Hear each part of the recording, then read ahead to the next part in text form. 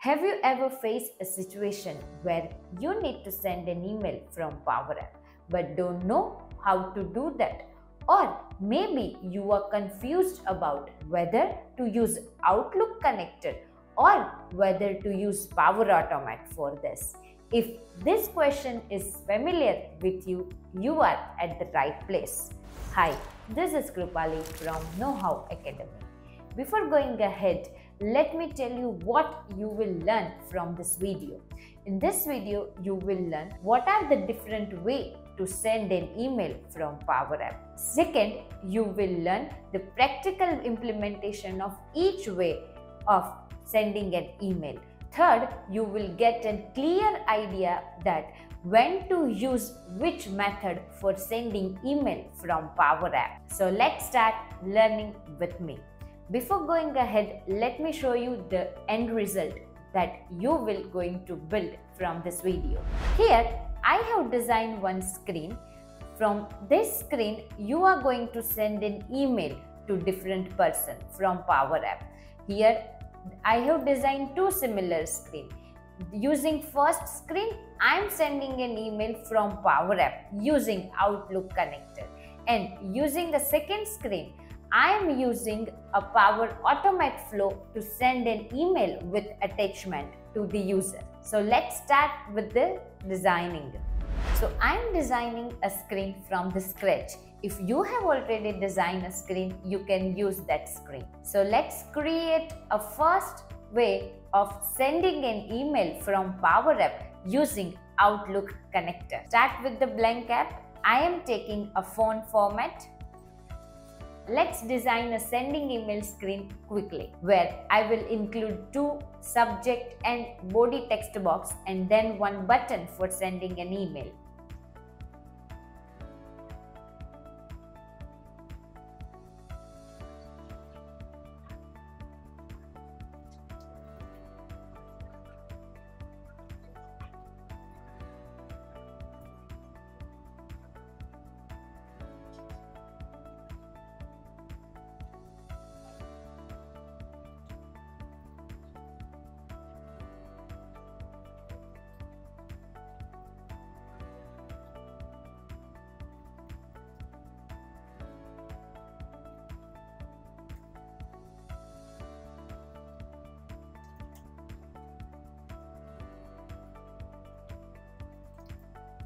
Now, I am taking a rich text box to write actual message for the email.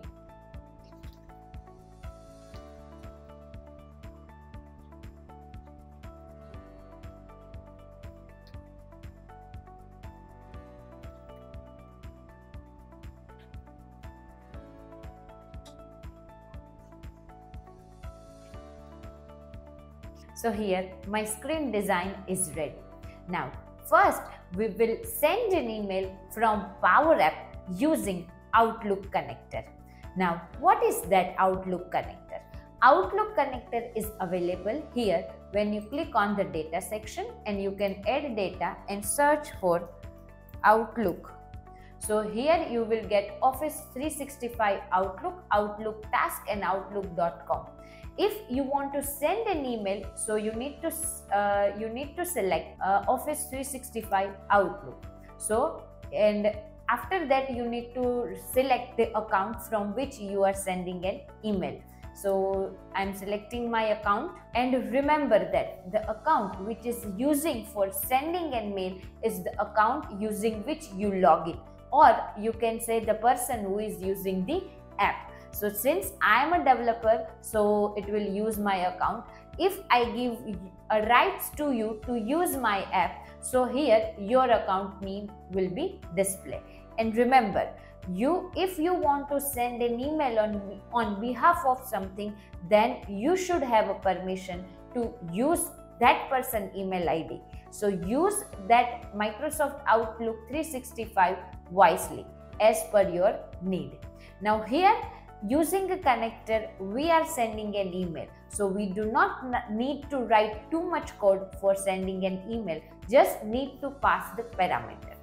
Now here, I want to send an email to the particular person. So here I need to write that person email, then subject and the message. Now where I should write a code to send an email. So on button on select property, I can write a PowerApps function to send an email. So let me just change the text of a button and let me write send email, and then click on the button and go to the formula bar. Now let me zoom out little bit so you will get an idea. Now you can see whatever I am writing. So here in formula bar, you need to write Office Outlook 365 Outlook, and then you need to what you need to do. So let's say I am selecting Office Outlook 365, just right, and then I want to send an email. Now here you will see send email and send email v2.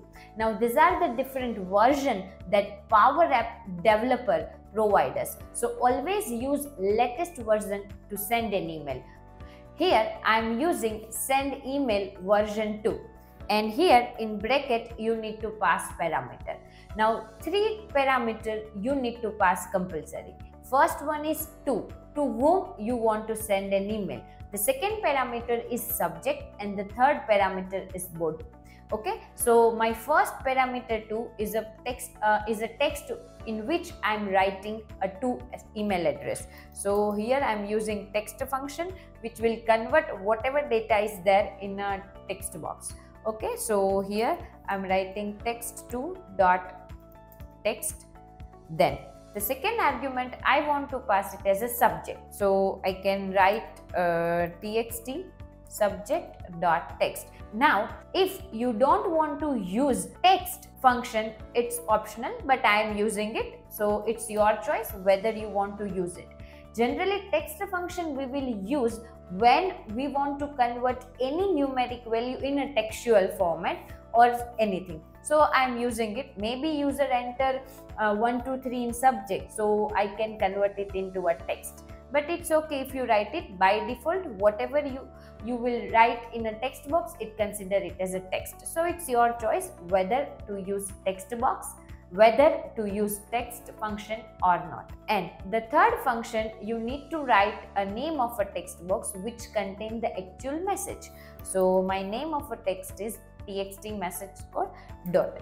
Now see here, this text box is a rich text box. So whatever you will write inside that text box, it consider it as a HTML text. So here no text property is there, but here HTML text property is there. So I need to select that, and let me complete the bracket.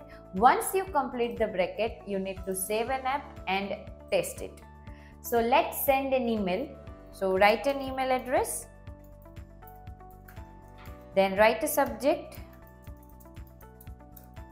and here you can write your HTML formatted text. So let's say you want to write hi in a bold, so write that and convert it into a bold. Then you want to write it in a normal text, so this is test mail, and here if you click that, you have a different options for formatting your message text. So you can test it, and then you can write from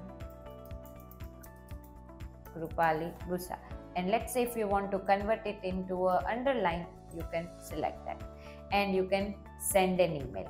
Once the email is sent, you need to check it out whether that person get an email or not. So let me show you by going to that person Gmail. So here that person is getting an email. So you can see that whatever we have write in a subject, you will see that, and whatever you have written inside that body, you can see that.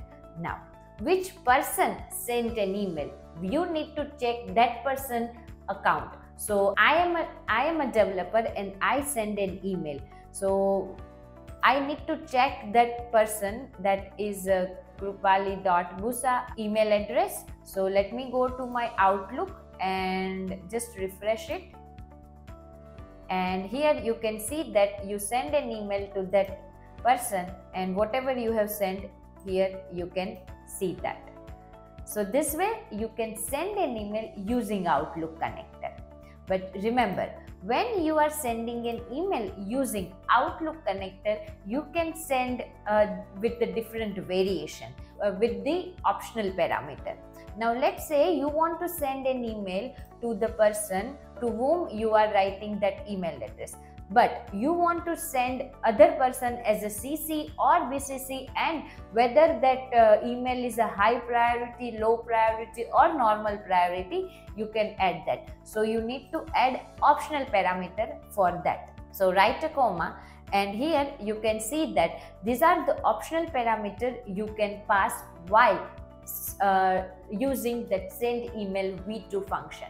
So let's say in BCC, I want to write a name of a person. Let's say Rinsi.Patel.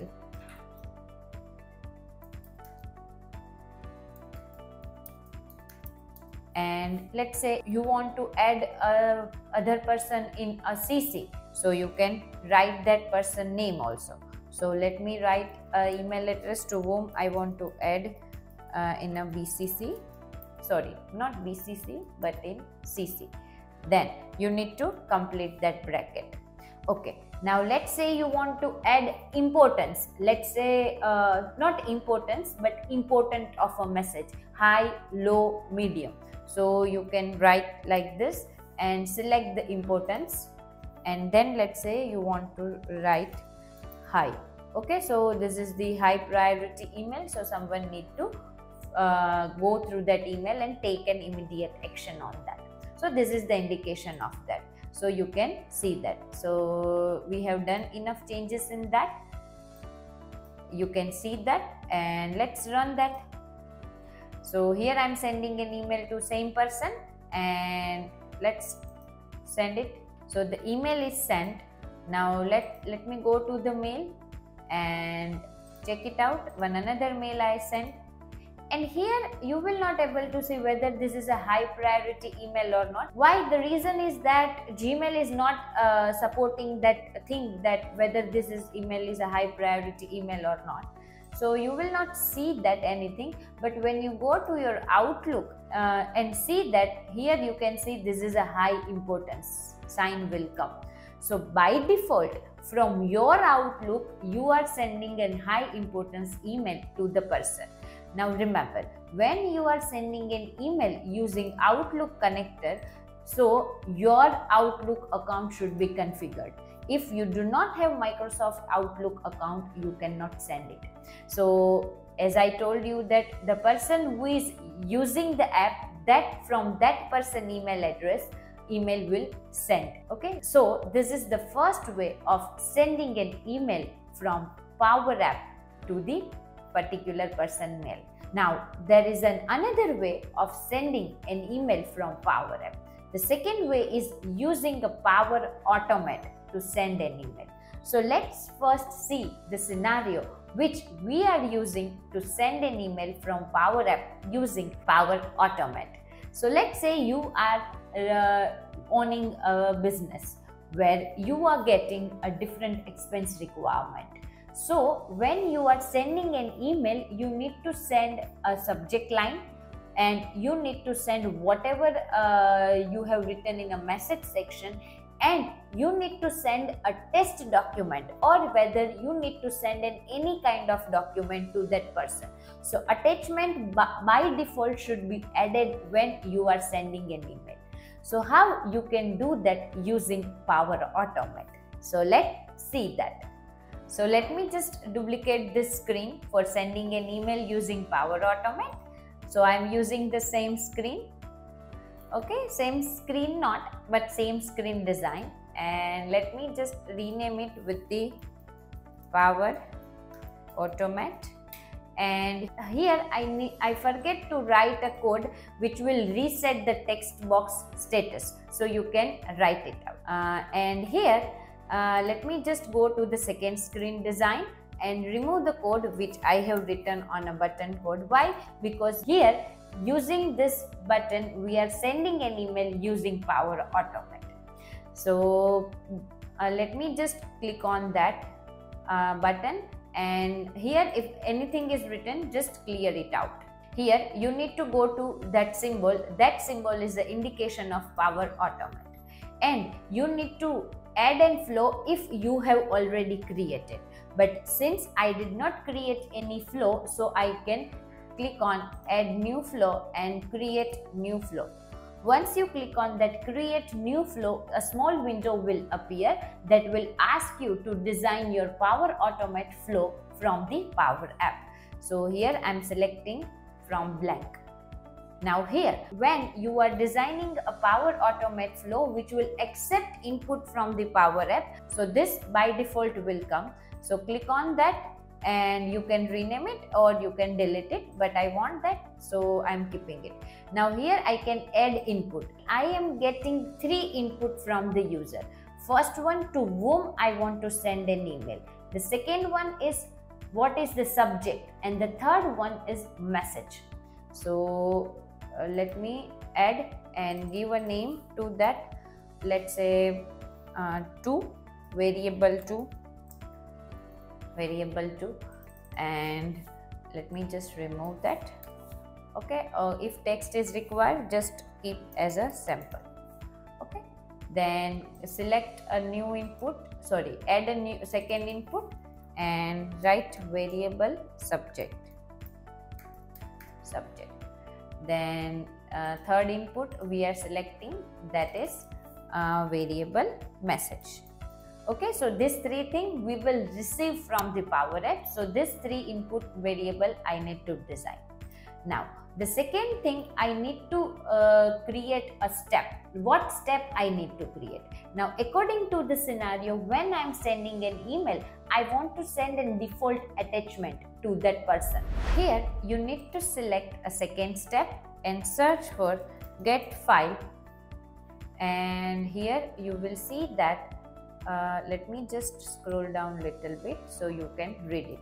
Get file content. So select that, and here from OneDrive you need to select a file. So from root folder you need to go and just I can see my folder which is there in my OneDrive. You will able to see the folder which is there in your OneDrive. Okay, so let me go to the attachment, and here I am selecting a simple sample work PDF, or let's say payment1.jpg. Okay, here randomly I am selecting the document file or anything. So let me just select ND project doc. So this will be there. Now the next thing, you need to select that step which will help you to send an email. So click on the new step and search for send email. Now once you search for send email, you will able to see this. So you want to send an email from Outlook. So here you need to select this send an email version 2. And here you need to specify to whom you want to send an email. So we have 3 variables which contain the variable 2, variable subject and variable message. So this thing I need to edit. So click on that add dynamic content and select variable 2. So whatever I am passing from the Power App, it will be added.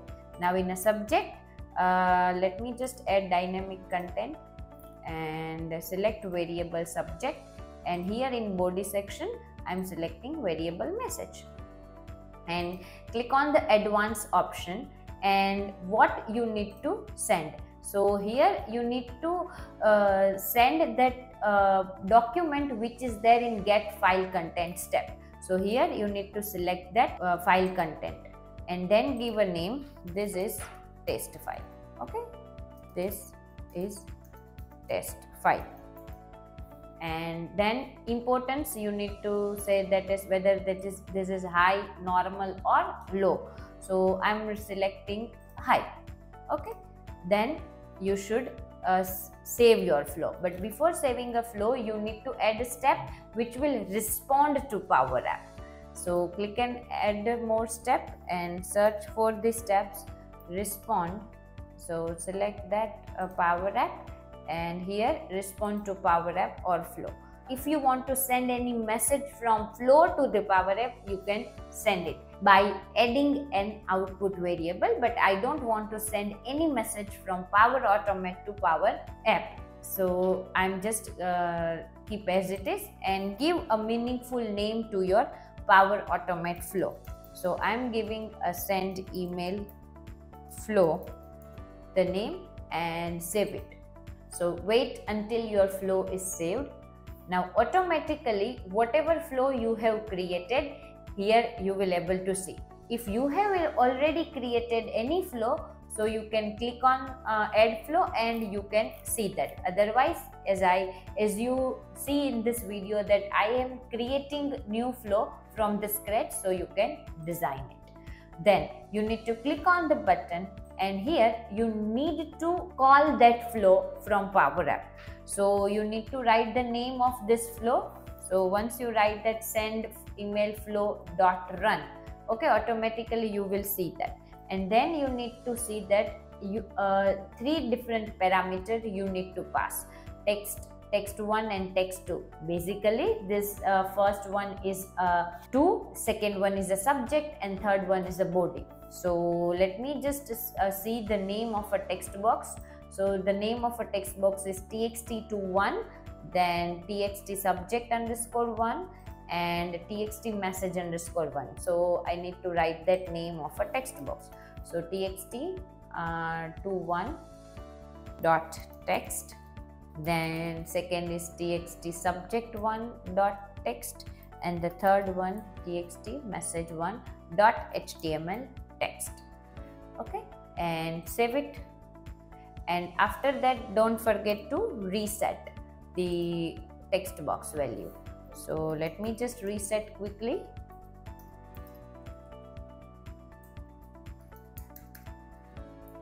Now let's save that and run it. And once the email sent, let me just write a notification. So let me use notify and write that email is sent. You can write any message in notify and just save it. So my screen is ready to send an email. So let me just write an email address to whom I want to send an email. Let's say subject, this is a test automate, and here this is test automate email. Now although I'm not adding any attachment, but when I send an email, Power Automate has default attachment, so it will add it. Why? Because I have designed a step for that. So let me just click on send email. So here you will see the notification that email is sent and text box is not clear. So let me see that what mistake I have done. Let me click on that, and here I gave a wrong reference, maybe. Yes, here not wrong reference, but txt message 2 underscore 1 I need to write it. Okay, now it's time for checking whether that person receive an email or not. So let me go to that person Gmail ID, and here see that you received an mail, and here this is a default attachment. That person can download and see that, and whatever text you have written you can see that. And if you go to the person who is sending an email, so here you can see that this person send an email with the high importance and whatever you have sent as a attachment. So this way you can send an email using Power Automate from PowerApp. Now here one question comes to your mind, that which approach you should use for sending an email if you are designing a PowerApp. Let me explain with the scenario. Let's say you want to send an email to the person by just writing a person name and just writing a text. There is no complex workflow for sending an email. At that time, Outlook connector is the best option for sending an email. But let me tell you a scenario where Outlook connector is not a best option for sending an email. Let's say you are designing a system where person will add expense receipt to the system. When any person add expense receipt to the system, a notification will go to the manager. then manager will see that receipt and approve or reject the expense. Now if the expense is approved, then person will get notification or email that your expense is approved and that much amount will be credited. If manager did not approve the expense, then again person will get an email notification that manager did not approve your expense. So if this kind of complex scenario is there before sending an email, or some automation task is there while sending an email, at that time Power Automate is the best option for sending an email. So before selecting any of the approach, think that what is your project requirement and which approach is the best fit for your project, and wisely use that approach. So I hope you get answer of all your question by seeing this video. Thank you for choosing KnowHow Academy as a source of your IT knowledge. We are always here to help you to navigate through the tech world. If you have any question, do not feel hesitate to reach out us. Stay curious, keep learning.